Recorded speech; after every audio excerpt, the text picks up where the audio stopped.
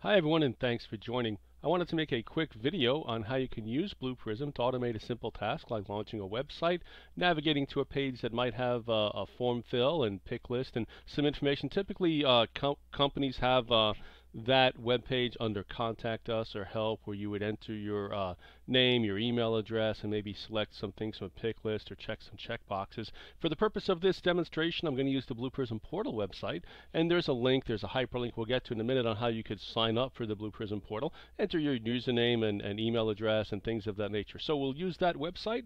We're going to go through how we would construct the automation using Blue Prism. Because it is an interlock with applications and technology, we're going to use Object Studio. So I'm in Studio at the Object portion of Studio, and I'm going to just create something in my default group. So I'm just going to right click in my default group, create an object. I'm just going to call this BP Portal, just something simple that I could keep track of it later on. I'll click Next and then Finish. And I've created the first object we'll use for this demonstration. If I double click, I'll open it up. There's not much in there at the present time, but we will tell Blue Prism how we want to interact with the technology here. So I'll go to Application Modeler, and I'll keep the name BP Portal. This will be a browser-based application using Internet Explorer, so I'll click Next. It's a browser that is launched from an executable file. I'll click Next, and that is in fact the path to Internet Explorer that's installed on my system, so I'll click Next. Now the URL I've already copied to my buffer, so I'll just Control V, and sure enough, https portal.blueprism.com. I'll click Next, and I'll just take the defaults for now, and I'll come back and change anything if the website gets wonky or anything, but let's just take the defaults for now. I'll click Next and Finish. So we've created our first object for this automation. If I click on BP Portal, it's got the name, it's got the path to Internet Explorer, and it's got the URL that I want to get to. Let's click Launch, and Blue Prism will launch the website. Let me just toggle so we'll have Blue Prism on the screen at the same time as the website. I'm just going to move Blue Prism Application Modeler over to the left, and we'll look at the web page on the right. So the first thing I want to do here, what I want to have the automation do is launch the website. I want to click this hyperlink, which is sign up here. So let's create an element for that. The first element I'll create, I'll just call it sign up. So sign up. I'll click the Blue Prism Identify button, which will engage Blue Prism's spy mode, and notice it's IE HTML mode because it recognizes that I'm using Internet Explorer and it's an HTML web page. If I mouse over anything on the web page, Blue Prism will highlight it with this green border that I would then select and tell Blue Prism what I mean by that sign up that I just created for the element. It's this hyperlink here. I'm going to Control left click and back into Blue Prism Application Modeler, and look at all the information it was able to capture, all the rich information, a digital fingerprint if you will, by interrogating the presentation layer of the application. If I click Highlight, we'll see that in fact Blue Prism understands that those attributes that we've collected do in fact line up to the sign up here hyperlink. Let me click the sign up here hyperlink, because the first thing I want to do is launch the website, then click the hyperlink. Now we get to this secondary page where you're asked to create an account. So let me just slide Application Modeler over because I want to get access to these other elements here. One thing I notice on the web page is these elements are very similar in size and shape. When I construct the object for these elements, they're all very similar, so email address and username and organization, it'll be the same. I'll just do the first two, and if I scroll down further, there's a drop-down pick list for country code. So let me do that. So I'll go back into Application Modeler. I'll add another element for email address. So I'll just call this one email. I'll click the Blue Prism Identify button, engage spy mode, and this is the box I want for email address. I'll Control left click. We captured a lot of good information. I'll click Highlight to make sure Blue Prism understands what I'm talking about. I'll add another element now for username. I'll click the Identify button, and here's the box I want to use for username. And again, I could continue down and create elements for all of these, but I really, you guys get the point in doing so. So let's go down to country. I'll add an element for country. I want to pick my country from the list. I'll click Identify. This time I want Blue Prism to identify, we know that it's a drop down, it's a pick list.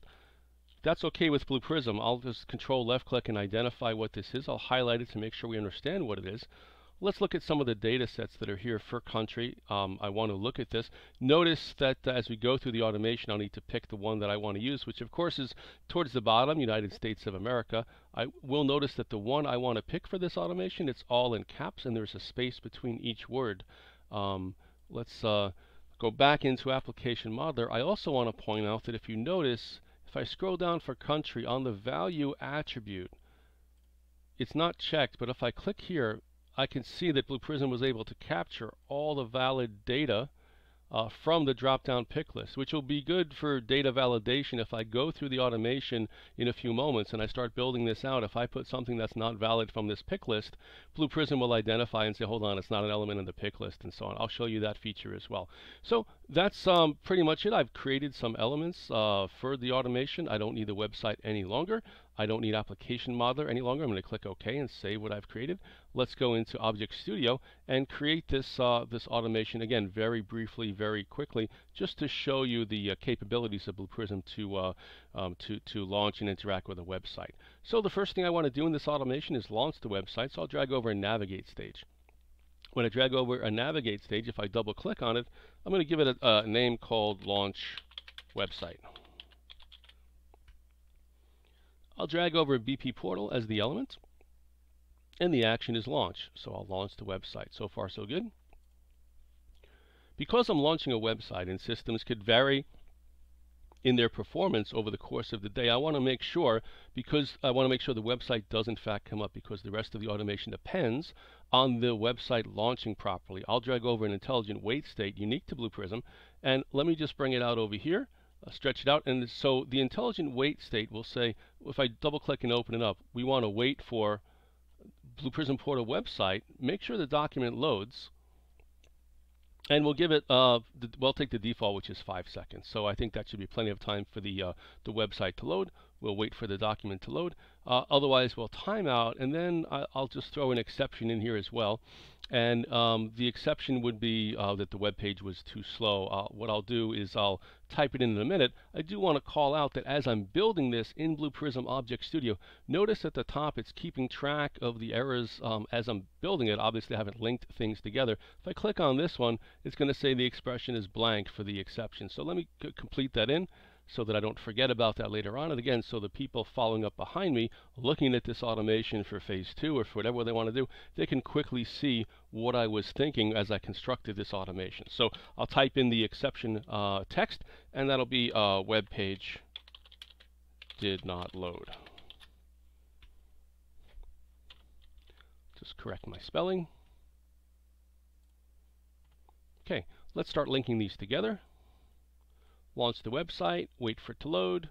If not, we get an exception. If the web page does load, I want to drag over a navigate stage, because if the web page loads, what I want to do is I want to click the sign up link. So I'll give this navigate stage a name called click sign up. I'll drag over the element for sign up, and I'll give it the action click center, because I want to click on that hyperlink. Okay, so far so good. After I click sign up, the next page, I'm going to write some information to it. So I'll drag over a write stage. Notice in Blue Prism I could have one write stage, but I could interact with several elements. I know that I'm going to use one for email address and my username that I want to propose. So I'm going to call this this write stage, I'm going to call it write email and username. Okay.